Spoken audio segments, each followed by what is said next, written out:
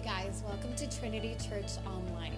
For more information, please visit us at ourtrinity.org, or you can find us on Facebook at Trinity Church of Wheat Ridge, or even on Instagram at Trinity Church CO.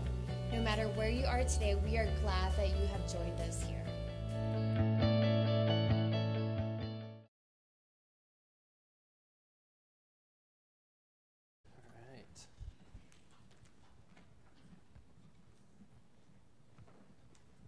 How many of you are excited to get to heaven? All right? Can only imagine, man. Every time I hear or sing that song or thinking about it, it just sort of brings somewhat of a tear to my eye of excitement, you know, because we can truly only imagine what it's like. And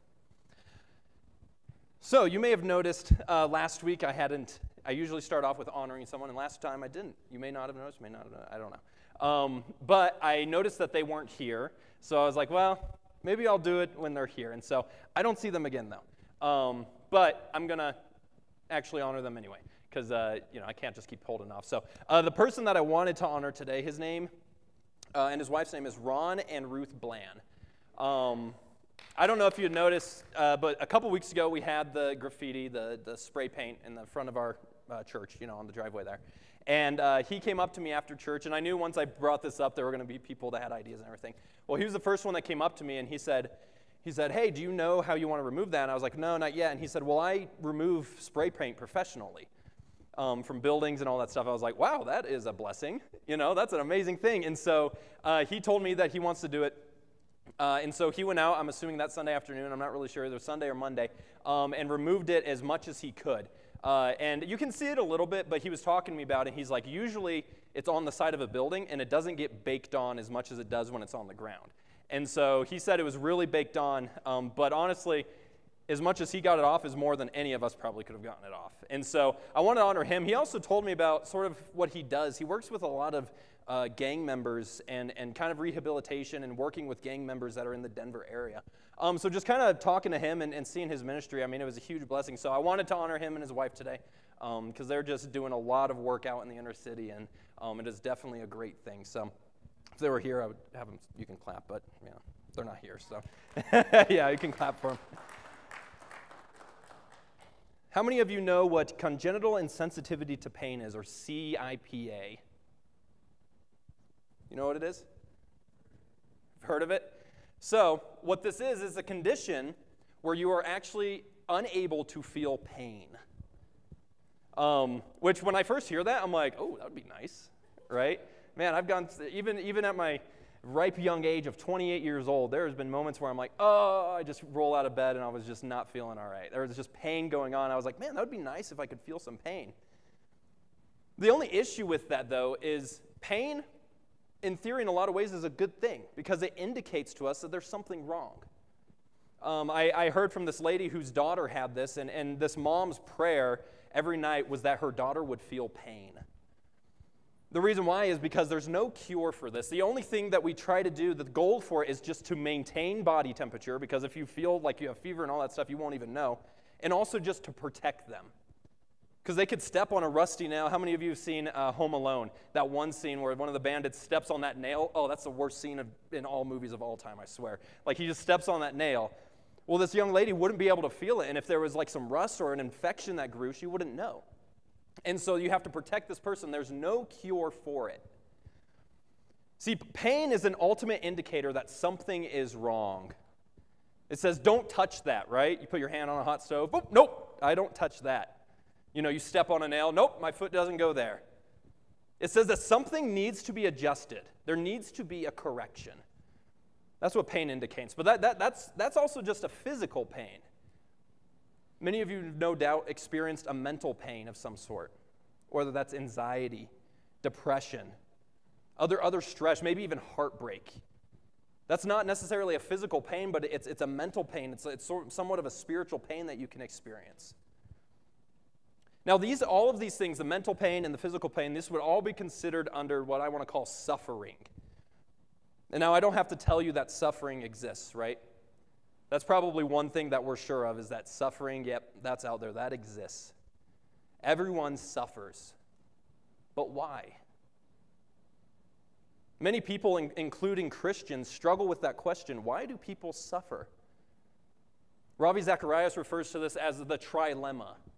We might ask ourselves, okay, but if God is all-powerful and God is love, why do good people suffer from bad things? John MacArthur says it this way. He just says, why do all people suffer bad things? Not just the good people. Why does anybody suffer from a bad thing? The first thing that we have to do in order to deal with this question of suffering properly, though, is understand that God is sovereign. So we did that last week. We're not quite there yet. We did that last week. All of this message, I told you this is pretty much just one long message from last week into this week. We have to understand that God is sovereign, that God is in control. See, if we don't understand that, if we don't see God as all-powerful and as ultimately just all-sovereign, all of our answers will fall short to what suffering really is. We might say, well, God just can't control evil.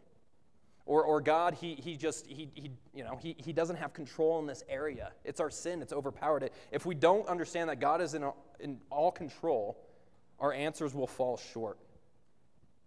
Last week we saw that he is in control of everything, right? What he wills will happen, and no one or no thing can stop his purposes.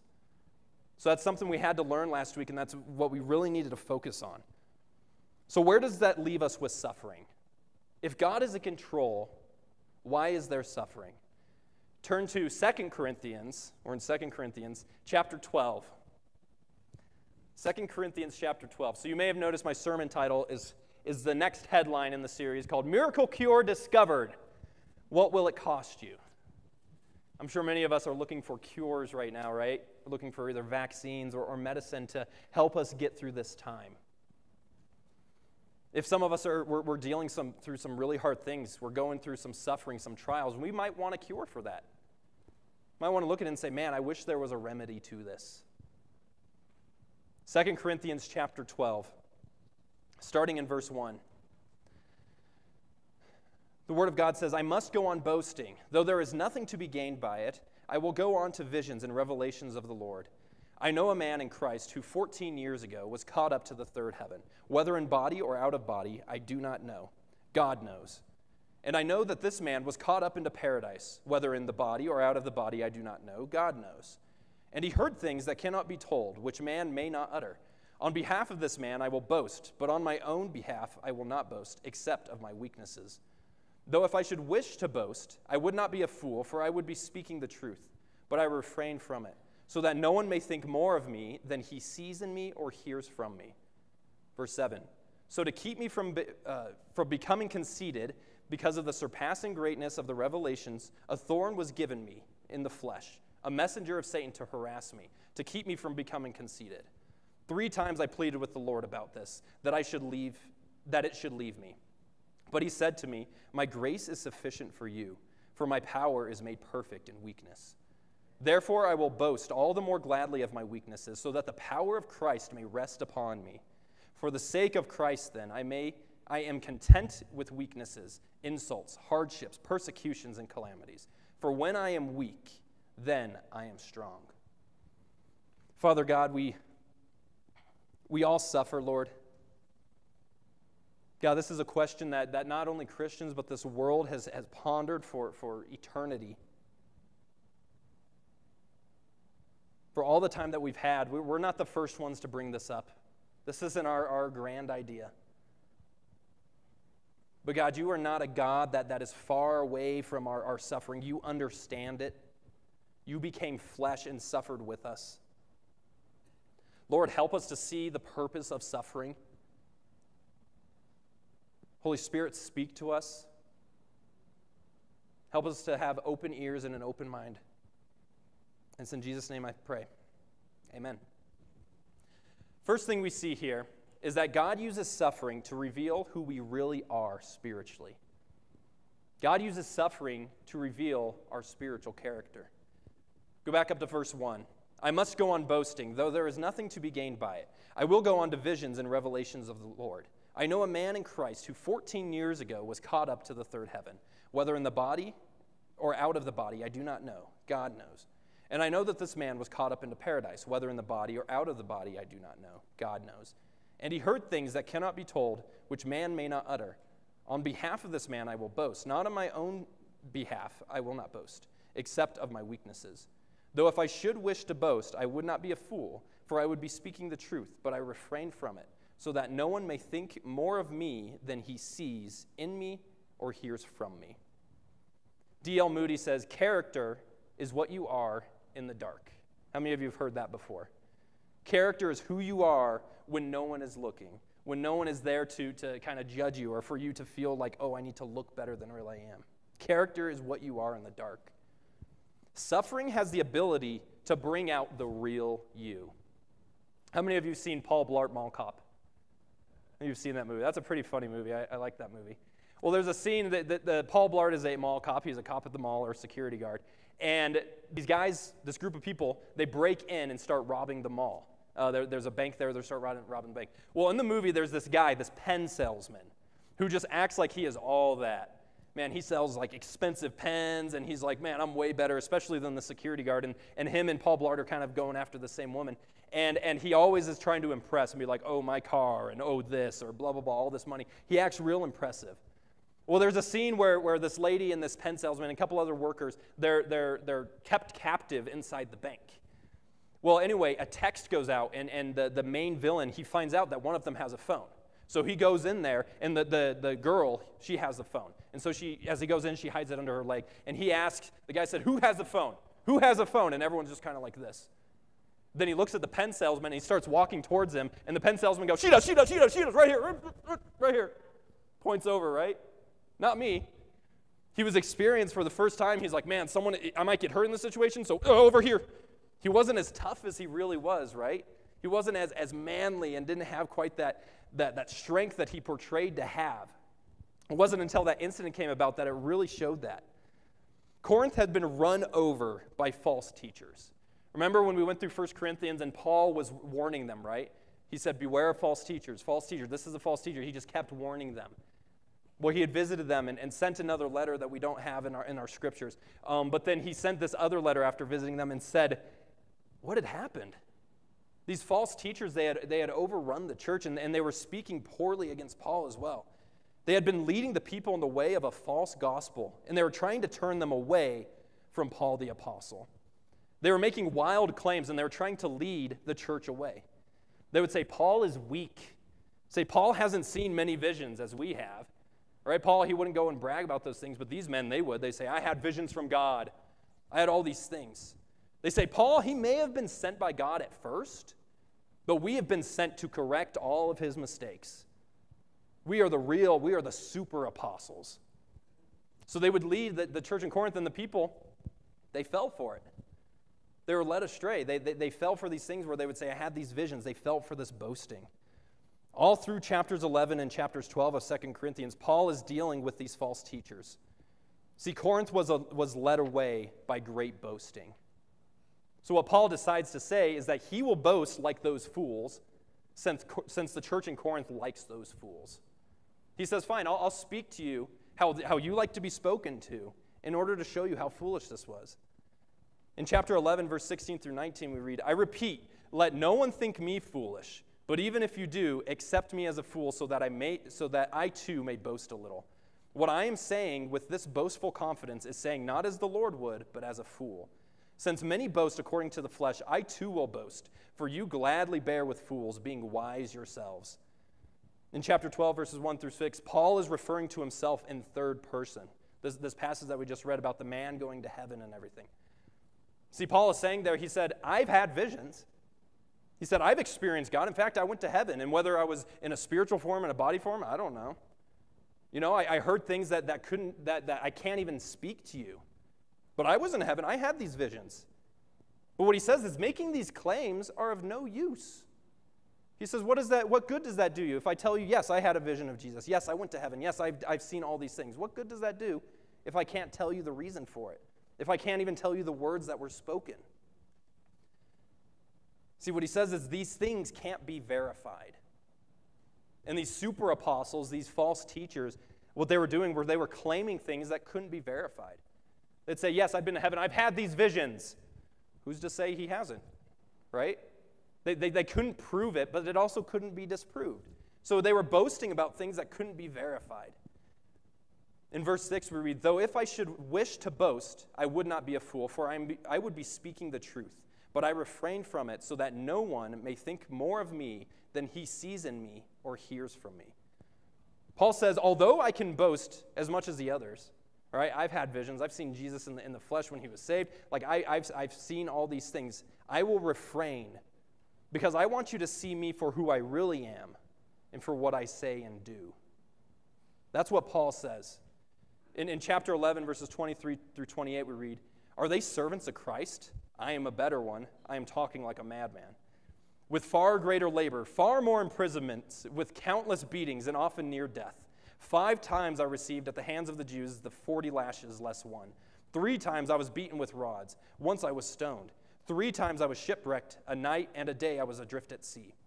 On frequent journeys, in danger from rivers, danger from robbers, danger from my own people, danger from Gentiles, danger in the city, danger in the wilderness, danger at sea, danger from false brothers.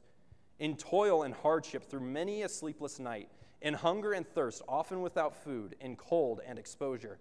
And apart from other things, there is the daily pressure on me of my anxiety for all the churches."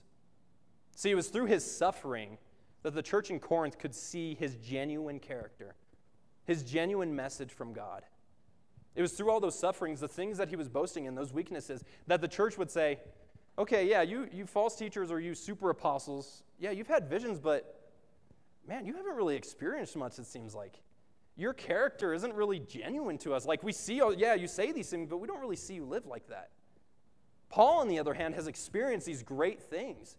These incredible things that he's been thrown into the sea, that he was beaten and tortured, that he was persecuted against by his own people, and yet he still stands on the truth. He still stands by the word that he has spoken. They saw that, and it spoke volumes. In verse 30, "If I boast, I will boast of the things that show my weakness." God allows suffering in your life so others can see how genuine you believe in the gospel, how genuine this gospel is. So how do we react when we enter into suffering? See, suffering, what it does is it shows our true character, and we need to see that in each other's lives. Does it show the message that we've been trying to preach? Or are we just happy, good, great living Christians until suffering comes around? And then all of a sudden, all of our faith just sort of disappears. God allows suffering into our life to show the character that we really are and to see if there needs to be a change, but also for those around to see who you really are.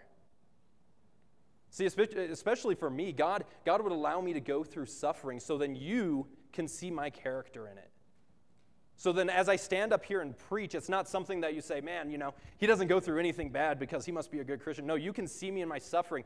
And I pray that God would give me enough grace to have strong character in that time. So then when you see that, my words would match my actions. God allows suffering so then our character can be shown. And so our witness can be made stronger. So that was the first reason. The second reason we see is God uses suffering to humble us. In verse 7 of chapter 12, "So to keep me from becoming coveted because of the surpassing greatness of the revelations, a thorn was given me in the flesh, a messenger of Satan to harass me, to keep me from becoming conceited." Paul's life work was to build and start up the churches, right?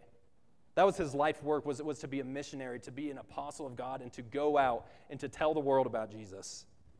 And I would say he was really good at it too, wouldn't you think? I mean, we have like over half of the New Testament of his letters written to churches. See, we read all these epistles and these letters, and there was a lot of people that were impacted by his witness. They chose him as a leader, and he spoke of God's word.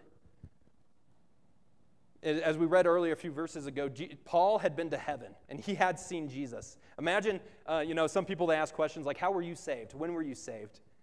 Mine's pretty simple in the fact that I was, in the 3rd grade, and my teacher asked and presented the gospel to me, and I believed. Pretty simple, right? I don't have that story that's like, gone through all these different things. Paul's story, though, Man, imagine that. Someone's like, yeah, I was in the 3rd grade and got saved. How'd you get saved? He's like, well, I was on the road to Damascus, and Jesus came and blinded me and just struck me down, and I was blinded by this light, and I believed in him, and then he sent me over to this village, and I was there, and I was blind for certain days, and then this man had to come. Like this giant story, right? Man, he had something to really be proud of. He said, I was persecuting the church, but Jesus came from heaven back here to save me. See, he would have these things, and he could be prideful.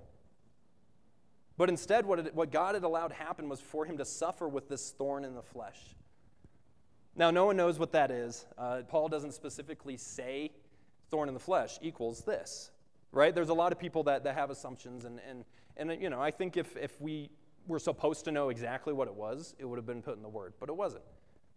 But there are some theories around there, and I like what John MacArthur says about this and what the context says. See, John MacArthur, he says that this thorn in the flesh was actually, it was a messenger. It was a demonic thing, a messenger of Satan, so an angel of Satan that was tormenting him, but not necessarily like possession. What it was these false teachers in Corinth.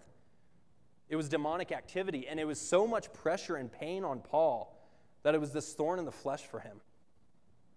See, it was demonic activity. These false teachers, what they were doing is they were destroying the church. They were ripping apart this place that Paul loved so much. And he turned to God and he said, why are you allowing this to happen? See, this caused this thorn in the flesh. Satan was the immediate cause, but God was the ultimate decider of it. He allowed it to humble Paul in his ministry. And Paul says that. He says it twice in verse 7. So to keep me from becoming conceited because of the surpassing greatness of the revelations, and at the end, to keep me from becoming conceited. Paul understood what this thorn in the flesh was from. See, pride, it can creep up even amongst the most humble of us.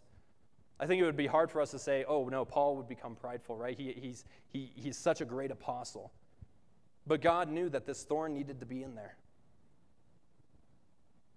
See, God didn't allow it or preventing him from sinning by using, or he allowed this to prevent him from sinning, sorry. So he allowed this suffering, this flesh in his life, to prevent Paul from sinning. See, nothing can be more humbling than suffering, right? Especially something that you have great pride in. If that suffers, man, it will humble you to your core. If you have maybe constructed something or think back when you were a child and maybe had built something, and then if it gets destroyed, whoo, man, you feel kind of weak, right? Paul, he loved the church in Corinth, and he was proud of it. He said, man, this is a great church. This is a place that had been planted not by me but by God. You know, he was super proud of it. And then this false teacher was allowed to come in and destroy it. Paul worked so hard in Corinth, and he truly labored there. But only to watch it get ripped away and be destroyed, man, that's a humbling thing. See, God in his ultimate wisdom and authority, he allowed suffering in the church of Corinth and Paul's life in order to produce humility. James chapter 4 reads, God resists the proud, but gives grace to the humble. How do we expect God to be in our ministry and even in our witness if we are doing those things in our own prideful way? If it's all about us, God doesn't want any part of it. He'll resist it, but he gives grace to the humble. Charles Spurgeon says, you have two choices. You can either be humble or humbled. God will make sure that his children are humble. When that happens and what we care about most falls apart in our life, it is painful, and I don't want to belittle that, but it is purposeful. So that's the second thing that we see that God uses suffering for, is to humble us. The third reason for suffering is that God uses suffering to draw us to himself. Look in verse 8. 3 times I pleaded with the Lord about this, that it should leave me. Paul didn't turn to his friends. Paul didn't turn to medicine or to therapy. He didn't even turn to his own actions or other human knowledge. What he did is he turned to God. He pleaded with the Lord. How many of you guys have pleaded with the Lord before? Right? And not just a prayer before dinner, and please let this happen. No, you were on your hands and knees pleading with the Lord. Paul was doing that. He did that 3 times in reference to this thorn in the flesh. He said, please remove this from me. It is too much for me. He says, I love your church. I love your gospel. I love those people there. I hate evil. I see the destruction that it's making. I hate the destruction of your church. Please remove this from me. So the world, what they want to offer is so many worldly remedies, right? Pills. Maybe alcohol. This will help you forget about it. Maybe even counseling. And counseling has its purpose. But where we need to ultimately turn to is God. See, God, He wants us to turn to Him in our suffering. Now, it doesn't always mean that it'll be fixed in our own eyes. It doesn't mean that all of a sudden everything is perfect in our own eyes. What He wants us to understand is that we need to turn to Him. See, maybe this suffering, maybe it is because of repentance of sin. You're needing that. Maybe it is a humbling of our prideful heart. Or maybe it's simply for us just to know that God is God. But no matter what, we need to turn to Him during it. God desires a relationship with you. You don't get that in any other religion. Every other religion is about God just being up here, and we're just trying to make our way into heaven. Our religion is our God loves us. He wants a relationship with us. So many times I've heard at funerals, I've gone to a lot of funerals here, and I do the sound, and I'm here for them. And I hear this from families all the time that are hugging and crying, and they say, man, it's sad that it took this to get us together. We had been so far away, and it wasn't until this death that we were able to come together. Isn't it sad sometimes what we have to go through for us to come together with God? For us to draw near to God? What blessings can do is they can bring out a prideful heart. And humans, they will take credit for it, right? Man, if there was just all these blessings and they were using their own strength, we would take credit for it. That's why we read that by grace, through faith alone, we have been saved, so no one could boast, because we would take credit for it, right? When we suffer, we seek answers. God doesn't want us to seek them in pills or alcohol or therapy or even within ourselves. He wants us to seek them in Him, because He is the only answer. So that was the third reason why God uses suffering, is for us to be drawn to Him. The fourth reason that God uses suffering is to display His grace. To display His grace. Look with me in verse 9. But He said to me, my grace is sufficient for you, for my power is made perfect in weakness. Therefore I will boast all the more gladly of my weaknesses, so that the power of Christ may rest upon me. Now, grace is in dictionary terms means favor bestowed. So it's favor given to someone that isn't deserved of, is bestowed to them. In God terms, it's a generous gift to an undeserving and unworthy people. This is what God's grace is to us. So when I say, okay, suffering is to display God's grace, we might ask, well, isn't the most gracious thing God could do for us is just make the thorn in the flesh go away? Is to just take the suffering away? Right? That would be the most gracious thing. And I think some of us would ask that, like, why is this, if God really loves me and has grace, why is He not taking this away? Let's kind of think outside the box and think what would happen with that if He took away Paul's thorn in the flesh. So this thorn in the flesh is removed, right? God knows this. I don't know this, but what if Paul becomes prideful? Because he knows the revelations that he has. They're great revelations. Paul ultimately, what he does is he refuses to be a suffering servant. He sees the benefits of blessings now. So he refuses to be that suffering servant. And what he does is he finds a nice place to settle down and have a little local ministry, speaking of blessing and prosperity. Paul asked 3 times for this to be removed. Paul pleaded, please God, please God, please God. But God knew what would happen when this was removed. So he asked God, but God responds with no. But I will turn my grace up in the matter. I will get that volume button and crank the grace up. See, what he says is this suffering is too productive and for your good and for my purposes.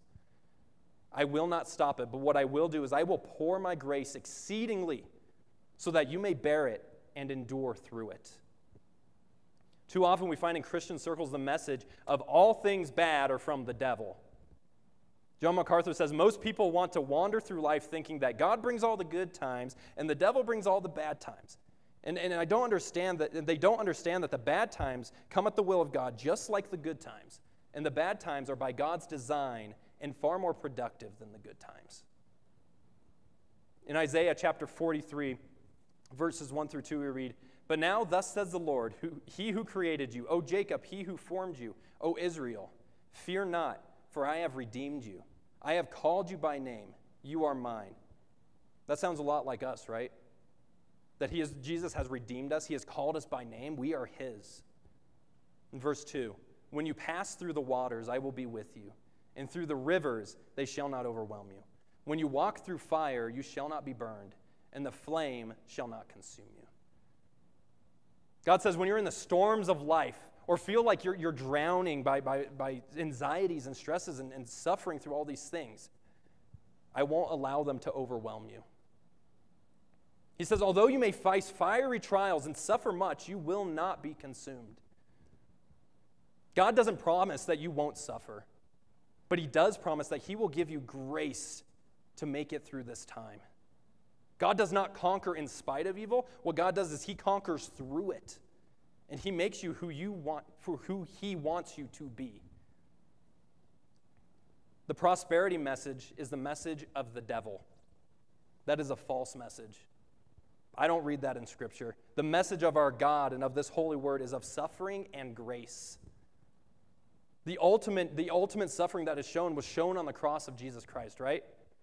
Jesus, he was beaten and bruised for our sins. He became sin for us and died on the cross, all that we can become recipients of the grace of God through him. If this life was about prosperity and blessing, that wouldn't have happened. There needs to be a suffering Savior, and that's what God did for us. I don't know how, it was a few years ago, probably the first year Andrea and I were married. We had our friend here, our friend Chantel. She's a great friend with Andrea. And she came here and she sang a song. I don't know if you remember it all. But her life message and something that she stands firm upon and something I probably hear from her every single day on Facebook or Instagram, whatever it is, man, I would not be here if it wasn't for God's grace.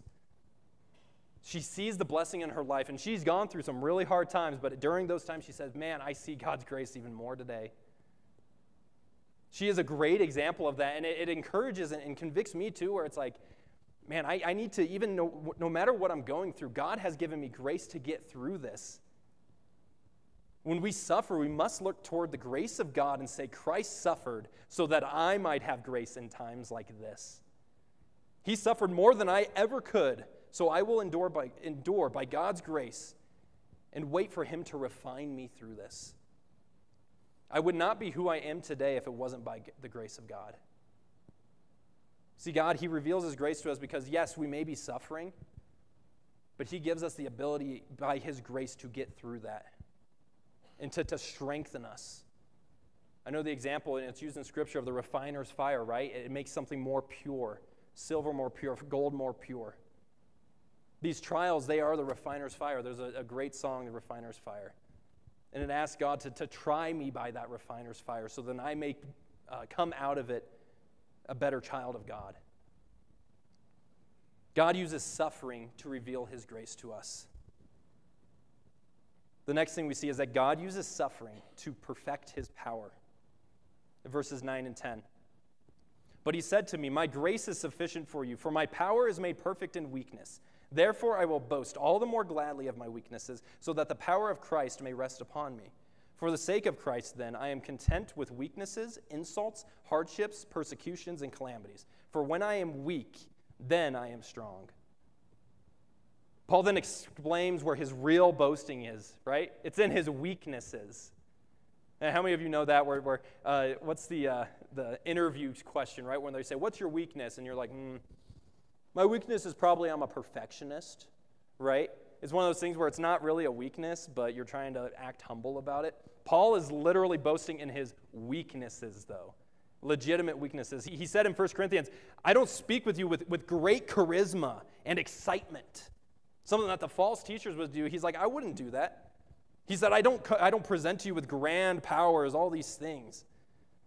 Paul knows that in those moments, only God could be performing those things, and thus the ultimate power lies in God. The results lie in God. He says, I have no ability of my own. It is all God. It wasn't in my strength. It was in God's strength, and that's why I'm going to acknowledge his strength, but my weaknesses. And man, when we read through this, Paul was honest, right? Paul, he had weaknesses. And Paul, he was truly, because of his suffering, crushed to nothing. He was imprisoned. He was stoned, beaten, insulted, persecuted in so many ways. Suffering truly describes his life. He knows that while he endured these things, though, they showed him to be so weak and so fragile that God was magnified and shown to be strong. See, when he was in chains and in prison and the only thing he could do was sing praises, God released him from those chains, right? He was able to leave the prison. When speaking with all beauty and eloquency of a mound of dirt, right? God still led many people to be saved and come alive again. When he was insulted, when he was despised, when he was hated, when he was more than likely just spit upon, God produced in him a humility and a character that showed a genuine relationship with his Father in heaven. The greatest testimonies of Christians have come out of suffering, and they show the power of God. We see that in Acts with the first martyr, Stephen, right? When he was stoned and he pleads out to God, and God took him away, but like he was pleading with God. That was a huge testimony to those Christians there. The apostles, I'm pretty sure all of them were martyred, right? Jim Elliot, he's a very famous missionary that was killed. William Tyndale, Paul himself. It's commonly said the blood of the martyr is the seed of the church. There was a great time of persecution going on in the church a little bit after this, and what it did is it produced more church. It was an amazing thing. When crushed to nothing, Paul became powerful. He says, you can't explain my ministry by myself. He's like, look at me. He's like, man, see all my weaknesses? They're on display. How could I do this on my own? He said, I came to you with fear and trembling. You saw me up here doing this whole thing, shaking, right? He said, it's only by God's power that this could have happened. It was in my weakness that God was made strong. John MacArthur also says, no one in the kingdom of God is too weak to be powerful, but many are too strong. Many are too strong. Will we let our strength get in the way of God making us powerful for him? It is these God-given weaknesses and sufferings that show the power of God in our lives. Will we say no? Will our pridefulness, will our strength stand up and say, nope, the suffering, I'm not going to allow it to affect me. I'm just going to bull rush through it. I'm going to do all these things, and I'm going to be shown strong in this? Or are you going to allow what God is doing into your life to break you and to mold you into more of a perfect servant for him, so that his glory, his power may be magnified and not your own? Because I can guarantee the ministry that you will have with God's power will be far greater than the ministry of your own strength. So what's the cure? We started off with this, right? We said, man, there's suffering out in the world. We need a cure for this. Derek, you said there was a cure discovered. What is it? What is suffering, though? Suffering produces spiritual character. Suffering produces humility. Suffering, it draws us to God. Suffering, it displays God's grace in our life. And suffering, it perfects God's power in us. So what is our cure from that? I don't want to be cured from suffering. I don't want a quick solution for my suffering. I want to count it all joy in my suffering. In James chapter 1, starting verse 2, count it all joy, my brothers, when you meet trials of various kinds. For you know that the testing of your faith produces steadfastness. And let steadfastness have its full effect, that you may be perfect and complete, lacking in nothing. So what's the cure that I would prescribe to suffering? The cure is endurance. That's the miracle cure that I would prescribe for it, being a doctor that I am. Endurance, what it does is it produces a more complete child of God, lacking nothing. It may last a long time. Man, some of us, we can suffer for years and decades, maybe even your whole life. And it may never be removed until we get to heaven. Sometimes it is. Some people, their suffering is removed, and sometimes they die within it.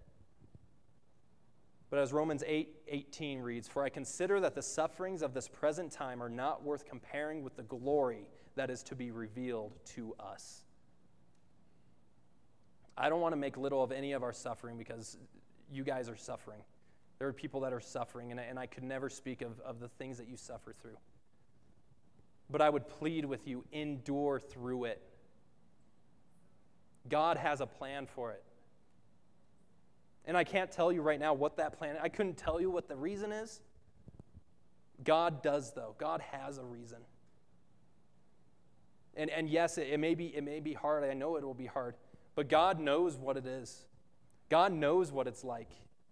He became flesh and he suffered. He became a servant and suffered unto death, the death of a cross. He knows what pain is like.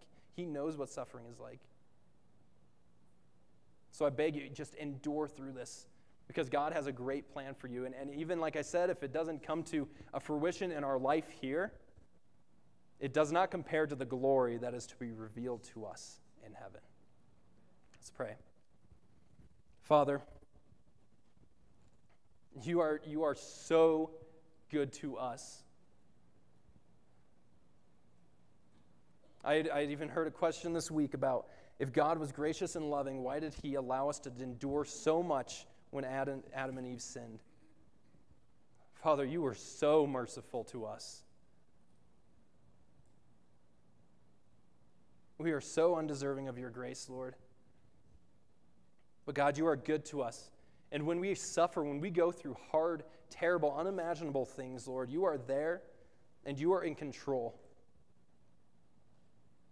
God, you show us grace through those things so that we might endure them, we might come out and reflect the light of your Son even better. Father, comfort those that are suffering right now. Give them peace in this time, Lord. Help them to endure, and you promise that you will be there with us through it. It's in Jesus' name I pray. Amen.